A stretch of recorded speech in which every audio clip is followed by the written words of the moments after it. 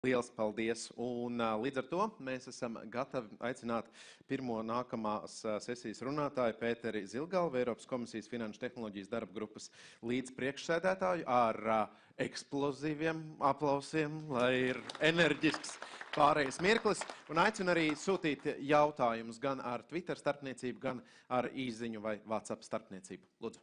Liels paldies! Es principā runāšu par industriālo politiku. Mēs Eiropas Komisijā Digitālās Eiropas programmā ieguldīsim 9,2 miljardus eiro digitālo tehnoloģiju ieviešanā, bet bez privāto finansējumu mēs nevarēsim mērogot mūsu digitālās inovācijas pasaulē. Tātad, kas ir interesants par finanšu sektoru, par ko es runāšu mazliet šodien, par fintech jomu, ir, ka tas ir ne tikai ekonomiskais sektors, bet tas ir sektors, kas var finansēt citus sektors. Un zināmā mērā digitālās tehnoloģijās finanšu sektors ir bijis viens no pirmajiem sektoriem, kas ir ieviesis tās tehnoloģijas. Mēs runājam mazliet par Eiropas Komisijas fintech rīcības grupu, kuras esmu līdzpriekšsēdētājs. To mēs dibinājām 2016. gadā. Tas bija mūsu viceprezidents Dombrovskis un komisārs Ettingers, kas toreiz bija mans komisārs. Un mēs esam viens no līdzpriekšsēdētājiem, un mums ir ģenerāldirekcijas no visas Eiropas komisijas. Tas atkal ir, visiem ir interesi, kā finanšu sektors var finansēt vai nu pētniecību ieviešanu ekonomikā, vai enerģētikas jomu, vai citas jomas. Mēs izskatījām jautājumus par inovatīvo regulatoru un uzraudzības darbību. Tās ir tās smilškastes, kas tiek ieviestas daudzās vietās Eiropas Savienībā un arī citur pasaulē.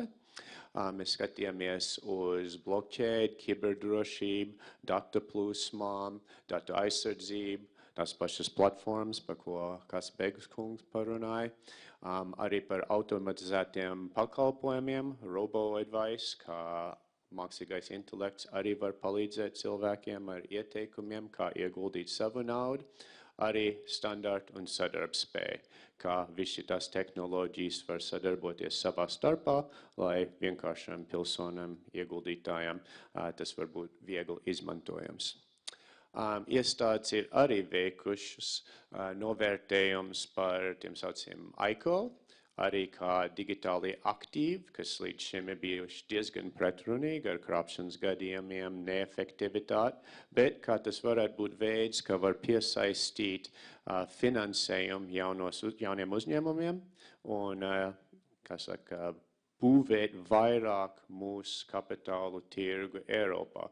Viens no secinājumiem, kas mums ilgiem gadiem ir bijis, ir, ka viens no iemesliem, kāpēc ASV un Ķīnai veicās labāk ar platformu radīšanu, ir, ka viņiem kapitāla tirgi ir vairāk attīstīti un risks kapitāls ir vairāk attīstīts. Mēs mēģinām darīt visu kaut ko, lai to attīstītu vairāk Eiropā, bet arī, ja mēs varam jaunas tehnoloģijas veidot, kas varbūt aizstāt to daļai, tas arī liels potenciāls Eiropai.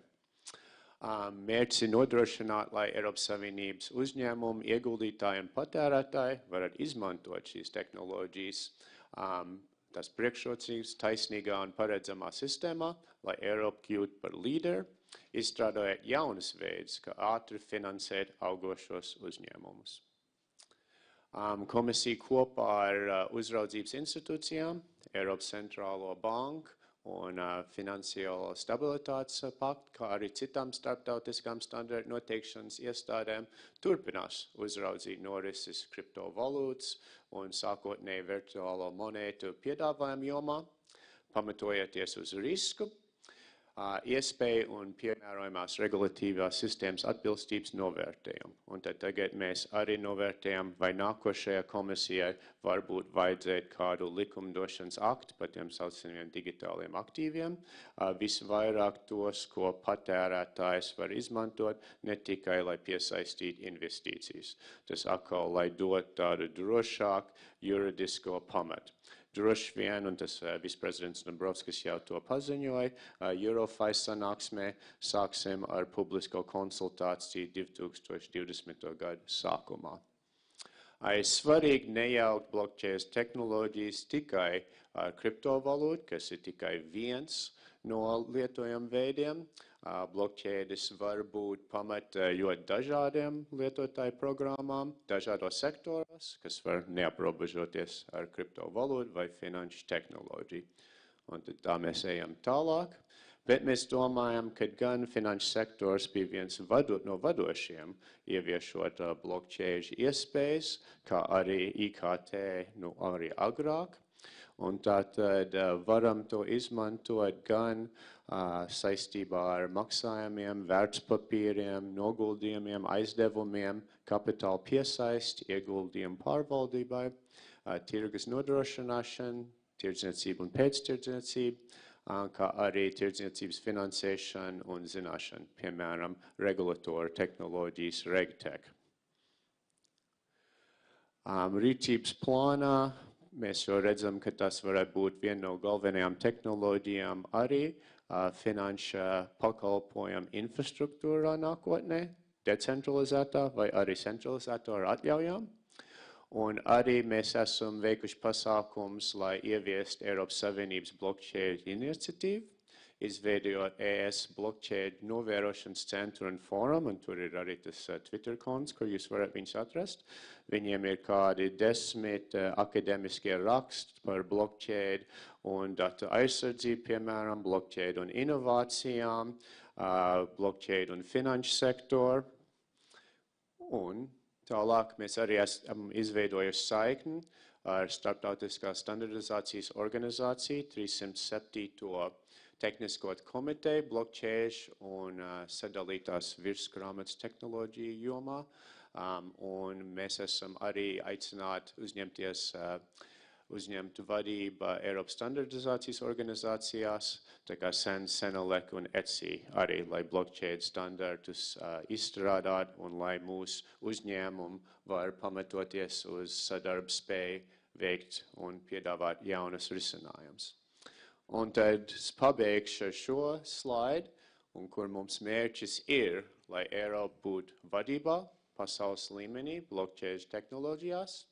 Mums ir kopīgā politiskā vīzija, Eiropas blokķēdes deklarācija, ko parakstīja tagad būs 30 Eiropas valsts, Horvātija parakstīs tuvākā nedēļas laikā.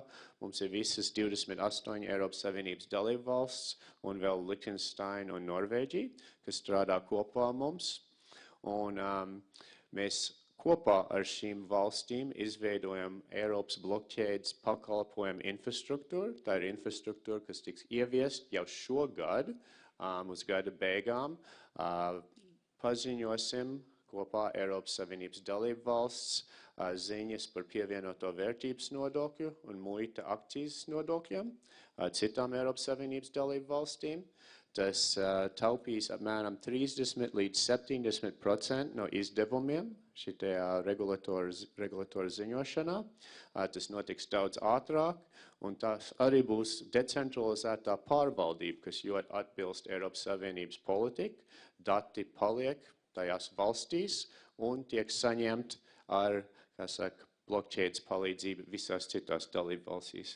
Arī revīzijas tiesa drīz publicēs audita dokumentus, kas vajadzētu būt publiski pieejami blokķēdē, un tuvākā nākotnē arī ieviesīsim diplomu certificēšanu, universitātes diploms, un arī identitāti, decentralizēto identitāti uz blokķēdi.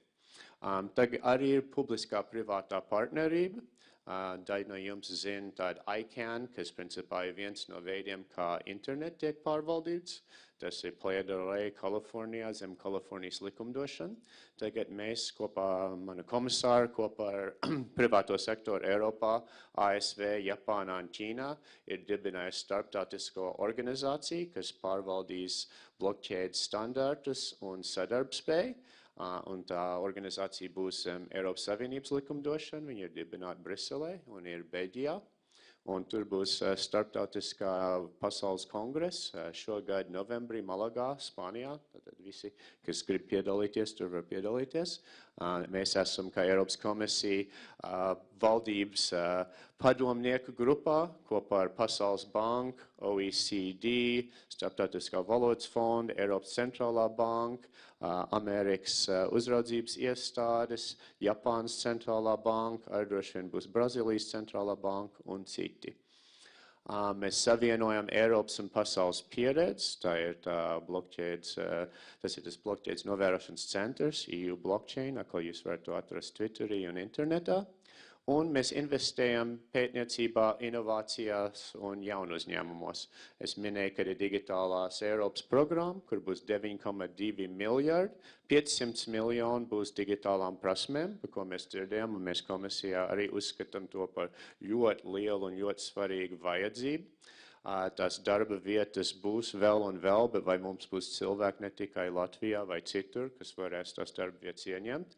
Es nesen biju runātais kopā ar OECD direktoru Consensus, kas ir lielākā pasaules blokķēdes konference Ņujorkā, un Ņujorkas ekonomiskās attīstības organizācija, kas tā kā Finanses ministrija Ņujorkas pilsētāji, teica, ka viņiem blokķēdu darba piedāvājumi ir gājuši uz augšu 400%, un $1 miljards ir ieguldīts šogad blokķēdē tur. Tātad tās darba vietas ir, uzņēmuma plaukst, un iespējas ir, protams, ne tikai tajā tehnoloģijā. Tad es stāstīšu tālāk, arī tieši manā nodaļā mēs esam attīstījuši investīciju fondu par mākslīgo intelektu un blokķēdi. Tās investīcijas var būt vai no mākslīgā intelektā vai blokķēdē, vai kur abi ir kopā no tādā decentralizētā mākslīgo intelektu pielietojumā, un mums būs 100 miljonus eiro, ko mēs varēsim sākt investēt caur Eiropas investīciju fondu jau nākošgad. Tad cerēsim, ka Latvijas uzņēmumi pieteiksies arī uz to, un arī uzņēmumi no citām Baltijas valstīm. Par standartiem es mazliet runāju, ka mēs mēģinām nodrošināt, ka kur vajag standarts, ka tur ir, lai nevajag izgudrot katru reizi, kad ir publiskais iepirkums, kādu piedāvājumu vajag, un prasmēs mēs arī ieguldīsim. Un ar to, es domāju, tas ir varbūt mans pārskats par to, ko mēs darām. Industriālā politika digitālajā jomā, un mēs ļoti gribam turpināt sadarboties ar dalību valstīm. Es minēju, ka mēs sadarbojamies cieši un ik dažos nedēļos tieši tajā Eiropas blokķēdes partnerībā, bet arī saistībā ar investīcijām, saistībā ar pētniecības jautājumiem, un arī nākošajā komisijas un parlamentu laikā ar jauniem varbūt likumdošanas aktiem, kas dos vairākas inovatīvas iespējas mūsu uzņēmējiem un citiem inovatoriem. Paldies, Zilgalkungs. Viens jautājums jums arī tāds krietni ātrs. Ja mēs paraugamies, jūs labi aprakstījāt no komisijas perspektīvas šo te blokķēdes principā politikas un vīzijas attīstību un redzējumu. Ja mēs paraugamies tādā laika līnijā un sūtam skaidru vēstījumu Latvijā, piemēram, strādājošam valsts pārvaldes darbiniekam, piemēram, valsts ieņem dienestā. Un kurā brīdī blokķēde kļūs par realitāti jūsu skatījumā Latvijā? Kurā brīdī tas varētu būt pēc varbūt kāds konkrēts gads, lai tas cilvēks zina, kā? Man jāsaka, ka tagad es atzīšu mazliet savas nezināšanas, tāpēc, ka es nevarēju ierasties, bet ekonomikas ministrija rīkoja hackathonu aprīļa sākumā tieši par kases aparātiem un blokķēdi. Un, cik es saprotu, rezultāts bija Latvijas uzņēmums uzvarēja ar labāko piedāvājumu, bet viņiem bija pieteikušies kādi 87 komandas no visas pasaules, un ka tieši šitais risinājums varbūt tuvākajā laikā varētu ieviest saistībā ar kases aparātu ziņām, ziņošanu, blokķēdē vidi. Un tad varbūt valsts sekretārs Eglīts varēs kaut ko mazliet stāstīt par to, tāpēc, ka es samērā bieži esmu Latvijā, bet diemžēl nevar atbraukt uz visiem pasākumiem, tāpēc, ka es atpaldu par 28 dalībvalstīm. Bet man iepriecināja šitās ziņas, un es ceru, un varbūt kāds no ekonomikas ministrijas varēs stāstīt vairāk par to šodien. Bet principā tas ir tagad. Ko stāstīja par nodokļu jomu, tas ir no mūsu pusē DG taxot, bet tie, kas atbild par nodokļiem, tātad vidu un varbūt kāda ministrija Latvijā, ziņos tos nodokļus pievienoto vērtību, tā informācija, ko jādala tagad starp dalību valstīm un komisiju, tas notiks šogad uz beigām vai nākošgad. Tā tehnoloģija nekad nevarēs darīt viss. Tur bija mazliet tāda pārāk liela publicitāte, ka tas ir atrasinājums visam. Tas pilnīgi nav. Bet tā ir tehnoloģija, ko var izmantot, lai decentralizētu darīt lietas, ko nevar un varbūt politiski nevajag centralizēt. Un tad ir šitāda ziņošana, regtech, arī kā mēs varam labāk izmantot datus mākslīgā intelektā. Tātad, ja Latvijai būs tas open data, atvērtie dati, varbūt dalīties ar datiem no citām valstīm, arī saņemt, mēs varēsim izmantot, teiksim, blokķēdu sistēmu, lai tā sadarboties. Paldies! Lieliski iemetāt arī Ankuri Bāķi. Ekonomikas ministrijas pārstāvim viņš ir pieāķēts un būs spiests atbildēt. Paldies! Cerēsim, ka viņi varēs stāstīt mazliet vairāk par to. Paldies, jā.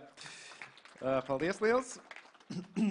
Ladies and gentlemen, now I'm deeply honored and happy, in fact, to invite here on the stage our neighbor country perspective, Lithuanian perspective, Elijus Čivilis, who is Vice Minister of Economics in Digital Questions.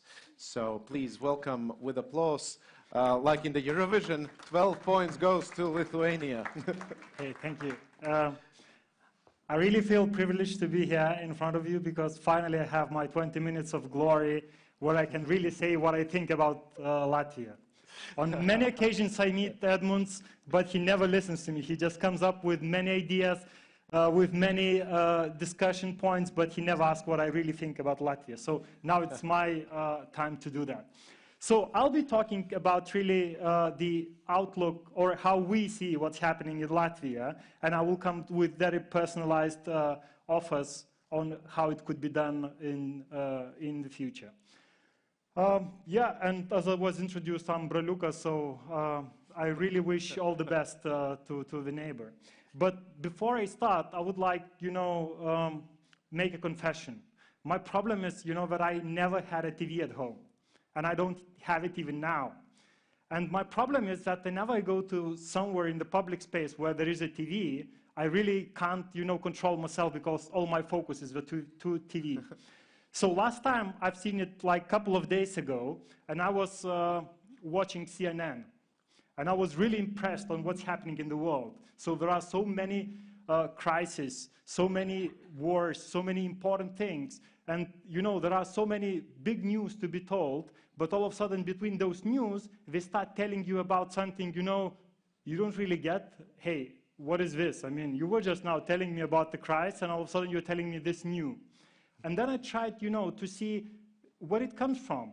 And even now, traveling to Riga, I double-checked if this is what's really happening. I went to, TripAdvisor, and I checked, what are the best monuments I have to visit in Riga. And apparently the first one is like, oh, very serious, but then the second one, Jesus. I mean, why they're so diverse, So I did a short investigation. So why it's so that between those very serious things, we also have those really strange ones.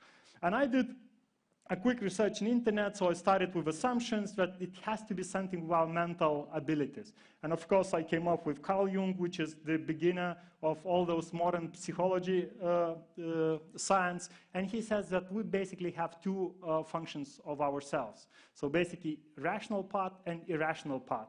And apparently, this was picked up by Roger Sperry, which made a physical exercise on the cats. I won't be telling you that nasty research he did with the cats, but basically he proved that our brains are split and they are doing different functions. And where we get this very popular right and left brain theory around that left side of the brain is responsible for the logic and those important things, numbers and everything what's serious, and then we have the right side, which is about creativity, about the soft things, about the Bieber and Beyonce and all other beautiful things in this world. So, surfing dogs and skydiving cats are apparently as much important as the GDP of the Latvia. So, my takeaway of this is that first, we as a people are very unique. So is Latvia as a country. Second, it doesn't mean that if we are good at numbers, we can, sing. It means that we can build on our strengths and we can train our weaknesses. So that's applicable to Latvia as well. And finally, logic and emotion are equally important.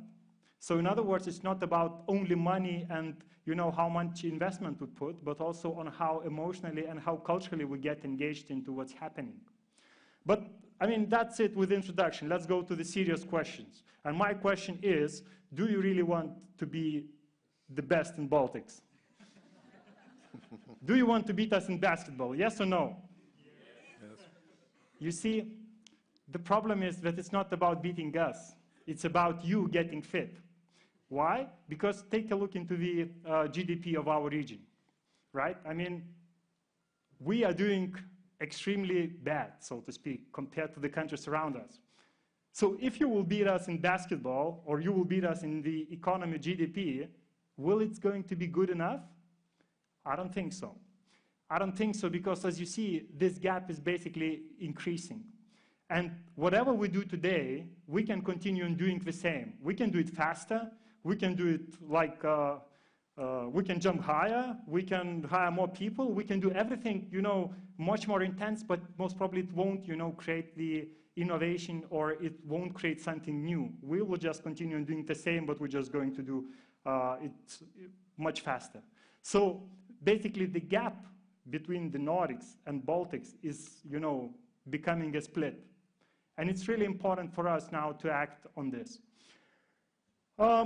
If we look to the Nordics, what do they say about the future? And this is very much relates to what OECD does. They do not go into very deep research, but there is one picture explaining that they admit that something is happening with our economies. And those things they declare as being the structure of the economy being changed. And very soon, data and AI will create much more value than they have in the past, created with the traditional services and production. Of course, there are many, many researchers, but one of them, I just comment that this digital economy of the Oxford University says that very soon, in just 5 years, will be almost 25% of the total global economy, right? So we instantly back home did the exercise trying to understand where we are in the country with those global measures, and we in Lithuania did the digital economy calculation. I haven't seen the numbers on Latvia, but I assume it should be very similar to this. So what we have found that until now, we don't have it explicit in our statistical department. It's just what we did in our ministry. And we came up that our digital economy is basically the fourth sector, and it grows almost 40% without telecommunications. Why without telecommunications? Because they are already mature, and you don't have more users than you have. So it's basically up to its limits. But if you take a look, take it out, it grows really rapidly over the last years. So most probably that's happening also with Latvia. So my question, what's your ambition? Is it really beating us in basketball? No, I don't think so. I mean, you're playing this global role, global game, and it's not about, us locally doing something. This is about setting the Latvian ambition. And this ambition, it shouldn't be, constrained with the past. It should be way forward. Let me remind you, guys, you were the only country from this region who had colonies. You were brave enough in 17th century, sit to the ship, to the wooden ship, go into another part of the world and say, hey guys, now bring your gold to us because we are now ruling this island. How crazy is that? Why can't you repeat that in digital age? I think that's possible. So talking about this legacy world that was in analog with the paper maps that you used to sail across the ocean, we came to the electronic era, where our neighbors Estonians are very proud of being e-Estonia. But the problem is that it's also a legacy now, because now we are entering into the digital world. And the difference between the digital world and electronic world, I will explain you shortly. But I will also get back to one of the researches that was done by IBM, and I like it because we keep on asking the same questions all the time for many, many years.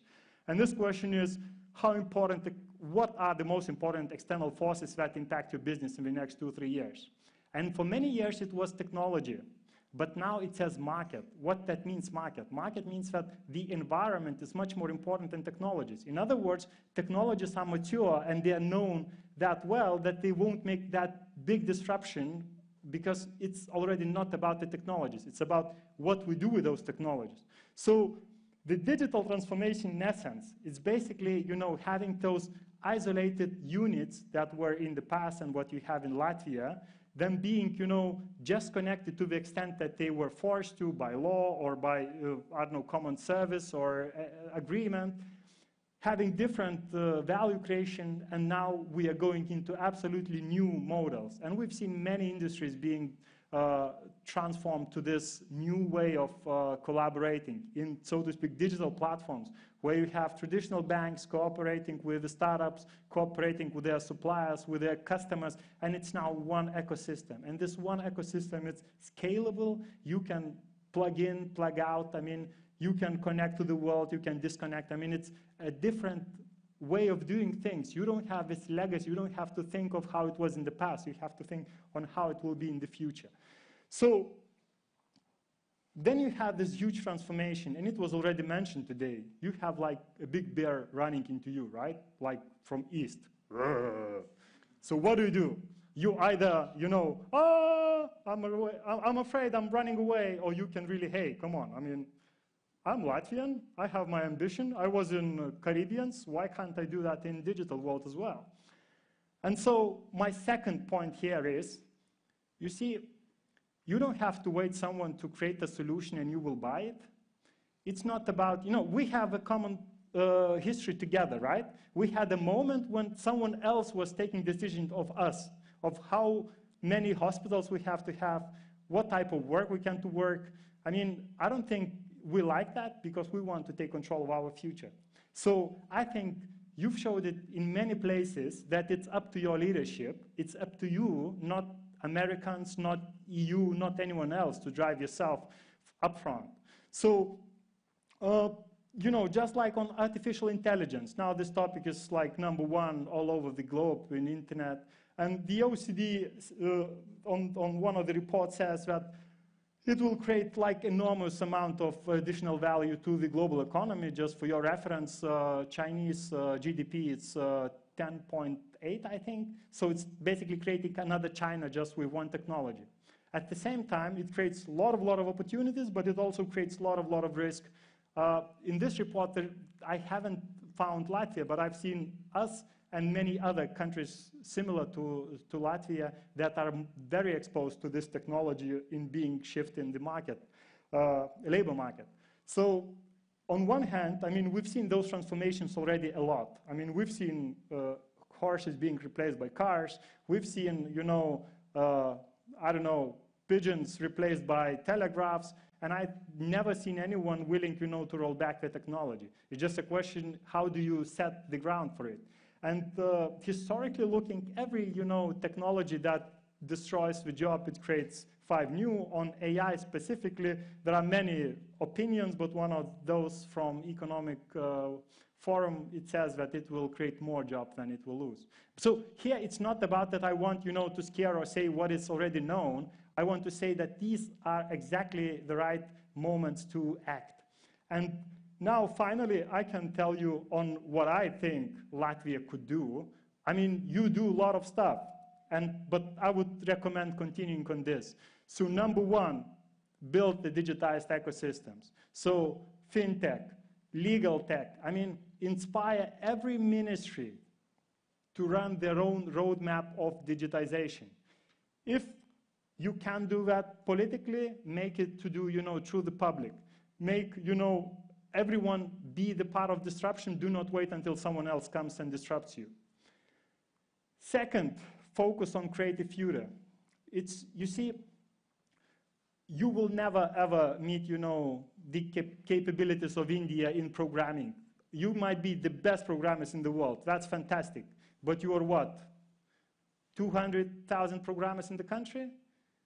In India, they have 1.6 million programmers graduated every year. So even if they're not that smart, but in 2 years we have a population of programmers more than the whole country. So it's not about, being faster or being smarter program. It's about, designing the future. And if you think about the future of education, the gaming industry, which is now booming a lot because of the serious gaming, because of virtual reality, I mean, those industries where I think the future is for Latvia. Especially you have a good track record of the culture. I mean, dances, music, I mean, it's part of Latvia. Yeah, and then expand all connected infrastructure. I appreciate a lot your internet, that's fantastic, but it's not about it alone. It's also about the new technologies that you're leading on 5G now with initiative. I mean, we really like being poked by Latvians, hey, when are you planning with your plans? But it's about, having this last mile, having connected every single citizen by default. It's not having a good infrastructure, but having connected people. Also think of, IoT and many other, connectivity types. And finally, democratize AI. You are great in this area. I've seen many good examples from Latvia, but think of it not being just part of the business or just part of the public sector. It must be part of Latvia. So in other words, it should not be concentrated in one hand. And finally, focus on society journey. Do not scare the people on the digital skills. When you say digital skills, everyone thinks about programming. I mean, it's not about programming. Very soon, in the next 5 years, we won't be needing to write the code because the AI will be writing the code. It's not about the code itself. It's about the people being comfortable with what's happening. And my personal experience is, then we talk about the digital skills. There is one mistake that everyone shows marketing presentations on what can be done. So AI can be used to spy you. AI can be used, to track you. And then they show, different screens. No, do not show that. You rather explain what AI is, what it does, how it makes, the decisions. I mean, you better focus on the principles and concepts, and this is not about programming. Yeah, so altogether, looking for inspiration across Latvia, you find them so many. And of course, that's also in your national sport. If you think about ice hockey, it's not that sticks or, the gates that defends the opponent. It's about yourself playing. You just use the instruments. So I would recommend you really do the same as you do in those areas, and you will be successful. So, paldies, and talk to you during the coffee break. Thank you. Thank you very much. Elijus, very quick question. What's the ambition of Lithuania? Well, nowadays, I think it's not to get lost by Latvians. So we're trying, to follow the pace. You're setting really hard. So we're excited. But it's a partly joke, partly reality. Today we did a great thing. We excluded Estonia from this conference. So, good. Thank you. One more time, applause. Elijus, thank you very much. I think that's taken. Ladies and gentlemen, now we are continuing with a perspective of Microsoft on the region, Central and Eastern Europe. We have a chief of this region, Chrysafidis Evangelos. Please, with applause. Thank you. Thank you. Good morning. So my name is Evangelos Krisafidis. I'm the government lead for Central Eastern Europe, and I have a presentation to actually share. Point it up to the God. Yeah. Really? It shouldn't. No, that's the second slide. Okay, but before I was listening at the sessions, and I got inspired to share some very short stories. Why? Because first of all, I'm working with government officials, state-owned enterprises, NGOs across 33 countries. That's the first thing. And the second thing is my job within Microsoft and Microsoft. We're actually engaging from the start to the end. So when we're engaging in a journey, in a partnership with a government or a customer, we're working together on the strategy side, but then we don't throw a document and leave.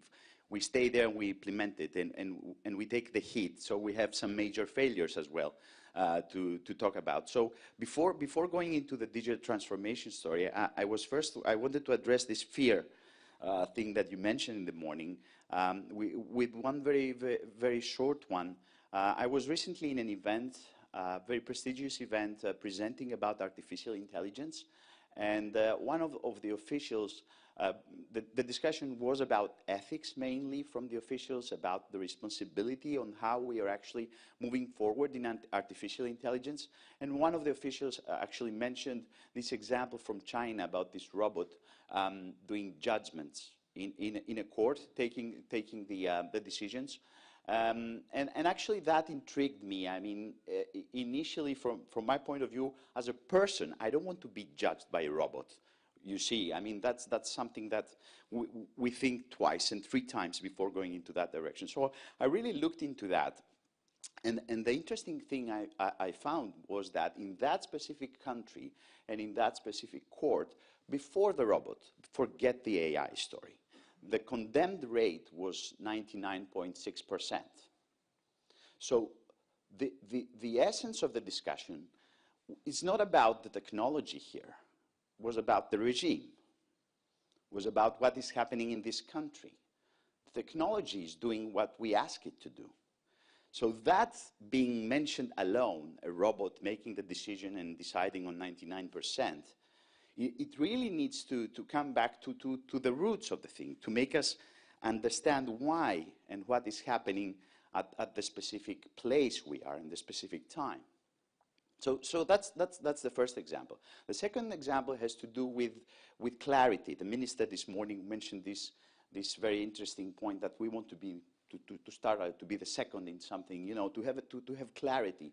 And for me it's very important because recently I was with a very senior government official in a country, and we were discussing about some very advanced technologies that they wanted to implement. We could bring the resources, we could bring the firepower as Microsoft to do that change. And we agreed. I mean, he liked a lot our approach, the idea. He wanted to leapfrog. He told me, I want to leapfrog. I want to be the first to drive this big time forward. And I said yes. And then I went into his staff to discuss the next forward, and his staff asked me for references. They asked me for, okay, show me the implementation in another 2 or 3 or 4 countries. And I said, you know, either you want to leapfrog, and you made the decision to go forward, and I will be with you all the way, and you need to know what that means, or you want to do something that has been done already. We need to create some kind of clarity, and that's a process. I'm not saying, I'm not looking here for, you know, the brightness, some kind of, I saw Albert Einstein there. It's not about that.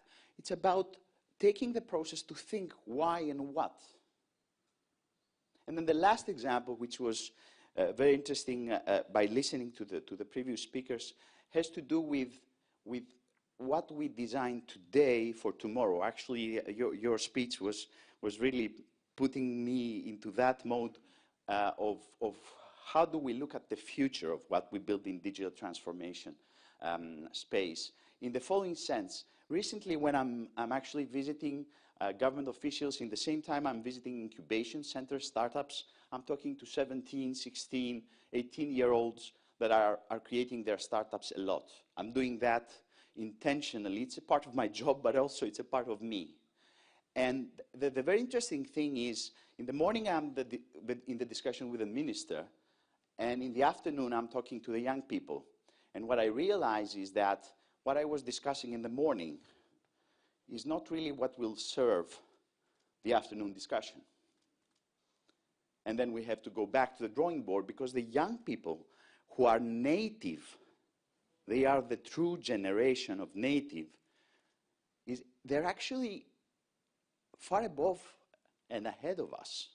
And we design, even at European Union level, the officials that design the policies and the strategies and the regulations, they need to take that into consideration. We, at Microsoft, we have to rethink.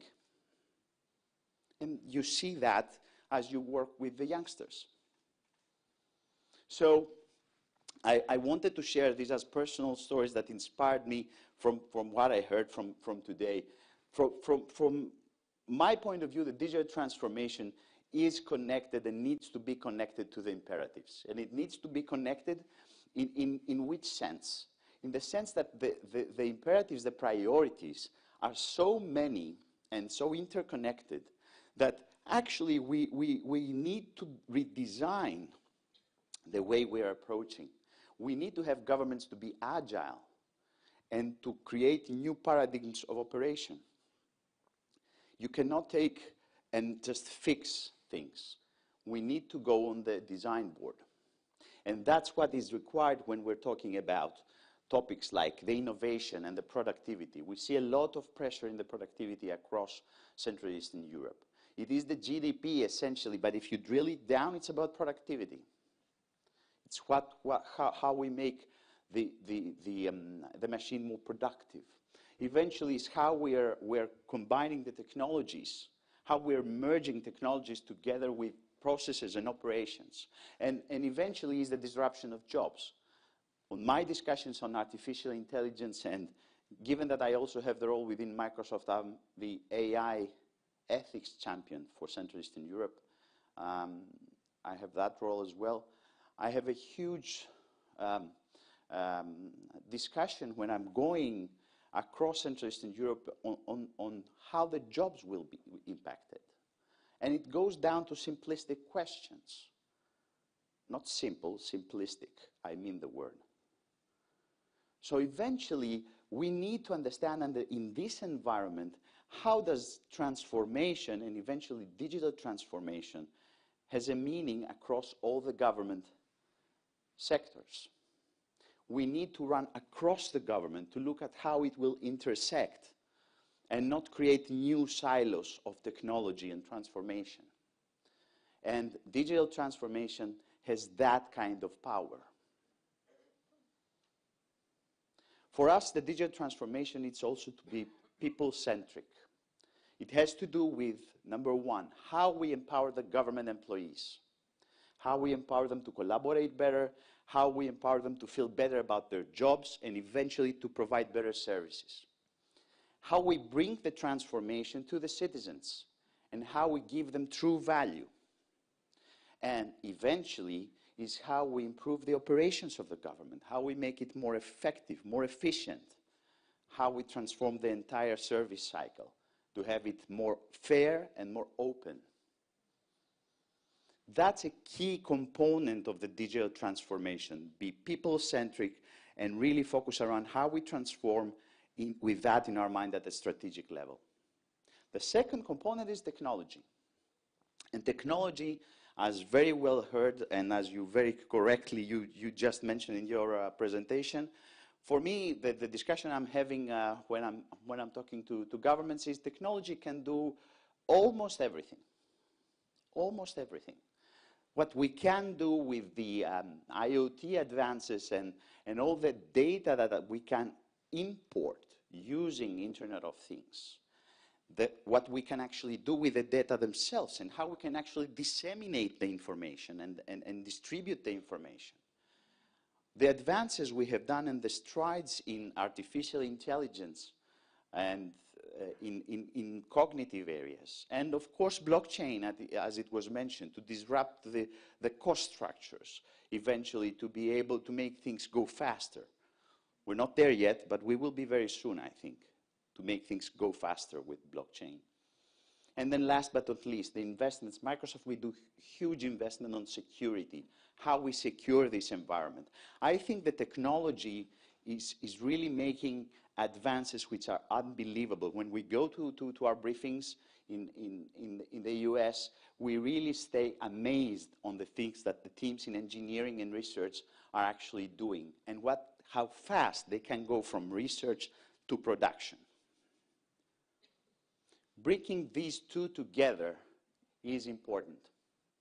It's important to actually create what we call a digital feedback loop, connecting the citizens' priorities, the empowerment of the employees, the improvement of the operations, as well as the entire transformation, connecting to the data and intelligence which is today available, and in that respect, be able to receive signals and improve the process. That type of thinking and mentality, that type of connection is necessary to becoming truly digitally transformed. And that connection is what makes things really happen. There are a few countries in that path. I just chose 4. And of course, I wanted to mention about Latvia, because in Latvia we know and we actively work and we're present in the shaping of the skills, the strategy, innovation. For us, it's really important how Latvia is advancing and moving fast forward into the digital transformation area. Another interesting example I brought up there is Malta. Malta is an island. It's 80 kilometers, 400,000 people. The esteemed colleague, I think, from OECD mentioned about, would you think the government being a platform or providing services even more profitable and better providing services than a business, private business?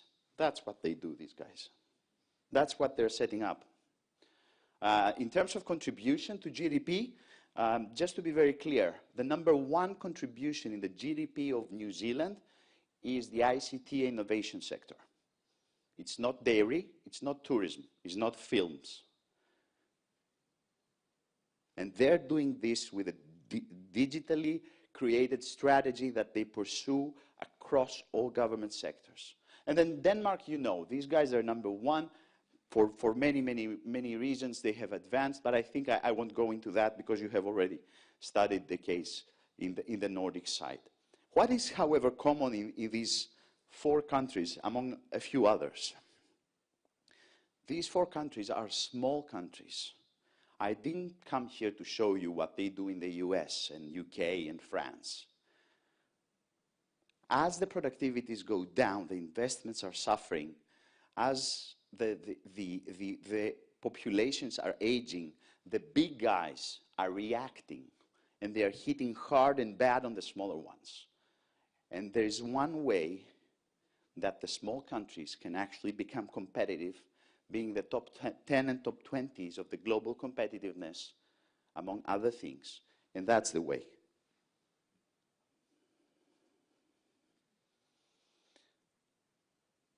The approach should be simple, and I'm always in favor of simplicity. It's about a simple strategy with KPIs, That's the first thing. Then it's about the platforms, common IT platforms across governments. You can't be going into different distinct directions. The third one, which is very, very important, is about standards. Where we see standards created in a common way, in a common approach, it definitely creates an advantage. It really facilitates things. It makes the digital transformation flow. And we come down to the regulation. Regulation starting from the European Union side down to the country side with a continuous loop. We know that today European Union, and we actively participate in this process, is doing strides into the digital transformation era, in the artificial intelligence area, the blockchain area. So this is exactly what we need. Last but not least, we need to start. Incubating pilots is on the slide, which is the beautiful word. Failing cheap is the American word for the same thing. We need to go and do things. If we think about it too much, it doesn't work. And that's a big part of what companies like us, we are doing and should be doing and helping governments to do. Go in, fail cheap, do it quickly, contribute ourselves in that effort, and also contributing in the digital skill set, which is extremely important in that process. Digital transformation is one of the components. The second component has to do with digital responsibility, and go back to the ethics discussion. And that's something we should always bear in our minds, because if we take one step back and front and 2 steps back, it won't work. We need to design and act responsibly on that direction. Last but not least is how we democratize the transformation, how we bring it to everyone. Actually, OECD has done some great research on that one, on how much impact we have on digital transformation to citizens. Businesses, they feel more, but the people, they don't get it. Only, I think, 30%, if I was looking at the numbers, of specific countries were feeling the impact of the digital transformation, and very few are measuring. Singapore is measuring diligently the impact to people. These three components are actually what leads us to digital leadership. That's what will take us forward and be the disruptive factor in the success and being able to follow the new era. I thank you so much for your time, and hopefully you have a great day here. Actually, it's a great day. I was really impressed to be here. Thank you so much. Thank you very much, Chrysafidis.